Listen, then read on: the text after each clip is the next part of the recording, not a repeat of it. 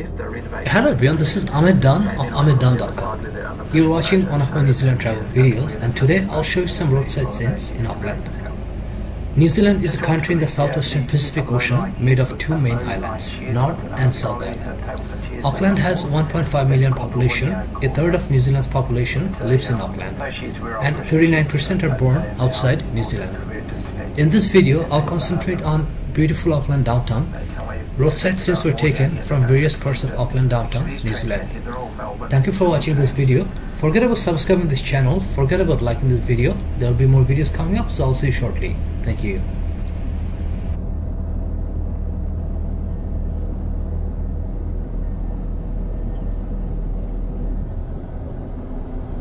All the buildings around nearby, you're basically looking at apartments. There are a couple of hotels in there, but predominantly you're looking at apartments. Just going back to the other apartment building we've gone past, a few months ago they were pre-selling the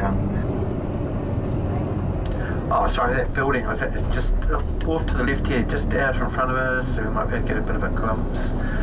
Just there you see a skeleton looking building with cranes up it. That's the building I'm talking about.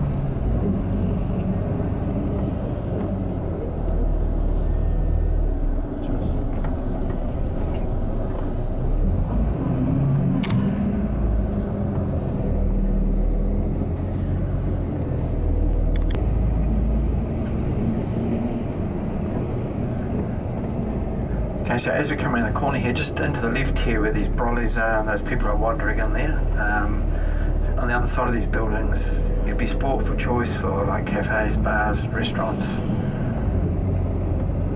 That area is called the Viaduct Harbour,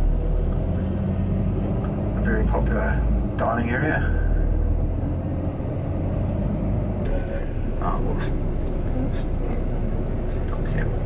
So this street here, turning right, is Quay Street, Q-U-A, that are in. And the Celebrity Solstice here on the left, and I'm not sure what the other one is. The Golden Princess, one of the princess ships. K Road, where St Kevin's Arcade is, lap around. It won't be finished until 2024 and costing about $4 billion. So the ferry building's on the left here. On the right there, if you look in there, you see the very old building in there. That was the original post office for downtown, the central post office. As I say, a lot of these buildings get converted into something else, which has also happened to that one. That one's now the train station. Just on the left here, you see the red fence. It's a very historical harbourboard fence. Basically marks the boundary between the city area and the harbour area. Redeveloped about 10 years ago. It's a wonderful little area through here. There's lots of cafes, restaurants, designer shops, etc. On Saturday mornings in this open space here, they actually have like a wonderful little farmers market. I'll get through here. To the right here's a lovely little laneway, if you like, steak. There's a lovely little Angus steakhouse down there.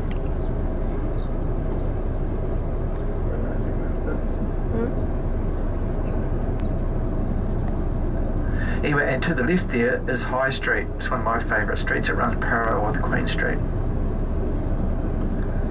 And up there you see a lot of little designer shops, cafes, restaurants, art galleries, and actually there's a wonderful little souvenir shop up there. If you're looking for genuine New Zealand souvenirs or gifts, it's a shop called Powernesia. It's run like an arts collective, run by the artists for the artists. So the prices are really reasonable and they make a nice range of products. Occidental, it's one of the oldest pubs in town, and if you like seafood like me, I'm a bit of a seafood addict, they do these wonderful mussel seafood pops in there of different flavours. Also, if you wandered into Falcon Lane there, there's a couple of nice little bars called Mezzy Bar and My Bar. They're more than bars actually, they're little eateries as well. and they're open into the evening. You can get some of the later into the evening. Just here on the left is the very iconic, Kiwi iconic department store called Farmers. And up on the side there, if you look up, you might notice the big man up there in the red suit and his pet reindeer.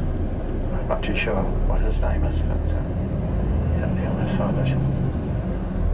Oh, there we go, we're stopping again, there we go. Also down here, a number of historical buildings, especially on the left down here, there's some very large mansions. These were all constructed, owned, occupied by very wealthy merchants in early Auckland.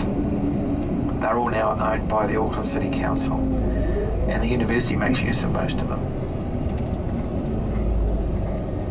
Just on the intersection and here on the right, you'll see a little wooden fence and cottage that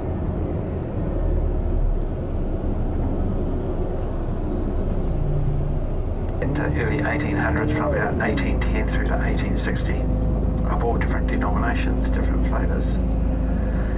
Coming up now, we're going right back through the university. Up on the left here is the Faculty of Arts, so music, humanities, etc. On the right, it's mainly to do with administration.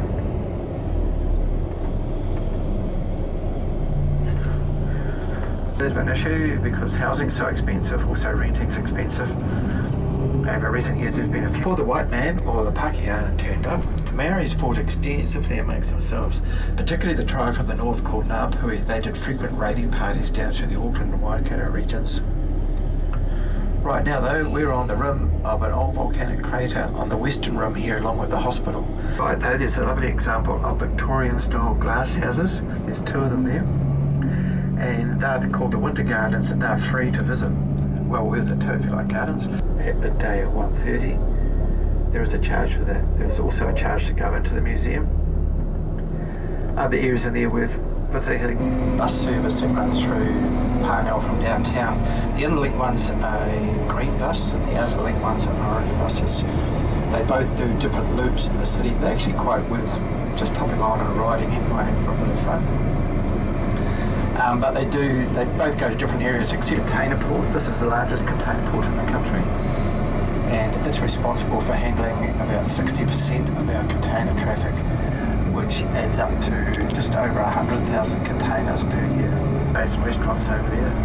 Ferries go there every half an hour right through to 11 o'clock at night, departing from that ferry building we saw earlier on.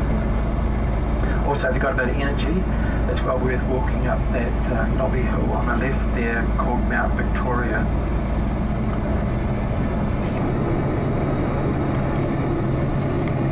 Their word for cemetery is Urupa. We will see the current Mariah meeting house when we go up Bastion Point shortly. So all the cruise ships, container ships come down through here. Also just off to the left, after we've gone around the bend here and past the Tamaki Yacht Club here on the left, you'll see that wooden lighthouse just out in the bay, that historical Carry lighthouse. I showed you the little one of it down Marine Alley, sitting out there on Beam Rock. It's still used.